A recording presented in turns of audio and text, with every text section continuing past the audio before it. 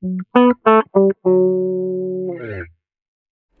I'm Nika Cobbett. I work for WGM Literary based in Manchester.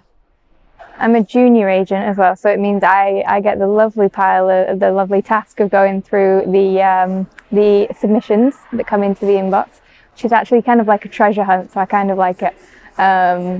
Also, I just work with my clients, making sure that they're on track, they're submitting where they need to submit. So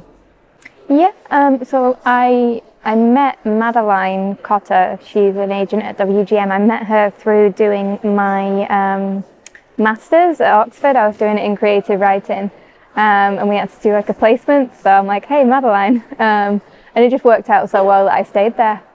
If you want to be a writer, the best thing you can do is just write. Make sure you don't neglect your editing either. Like if you write a first draft and go, oh, I'm a writer, like you can't, generally a first draft, even if you're a great writer, is going to be bad. It's just how it is. You need to edit.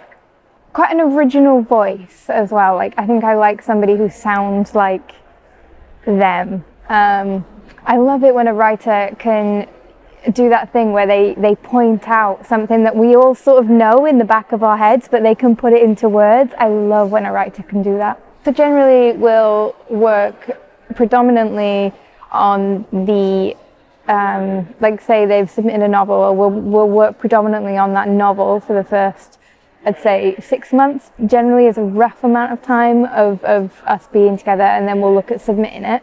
Beyond that, then we start looking at like what path they would like to go down, what other areas they might like to work in, if there are any, and we just look at getting them further down that path, producing more work essentially, just produce. Oh, we had a really good one about, it was a lady who had a bit of a rough childhood. She, child abuse. But essentially the book talked about like, you know, why people wait as long as they do to come forward, and particularly to go to the authorities about it, which I think obviously is really relevant with the whole Brett Kavanaugh thing going on at the moment. That was great. I think you get a much more local flavour from their writing. So I like it when something's quite entrenched in a place, like the place is a character in itself. So I had a pitch earlier about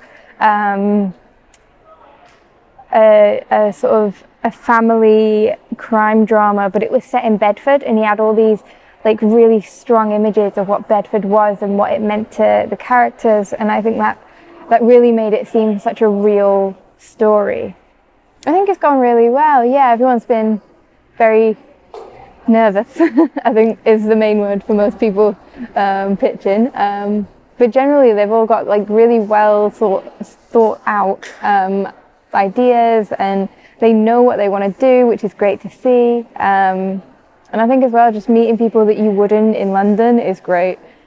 I think it helps aspiring writers to meet people in the industry, and it makes them, it breaks down some walls, I think, and I think there's, maybe it's true in some instances, maybe not, but I think there's this idea of gatekeepers and, oh, I'll never be able to do it because I don't know the right people. And I think meeting people who are in the industry, it just helps break down that idea a little bit.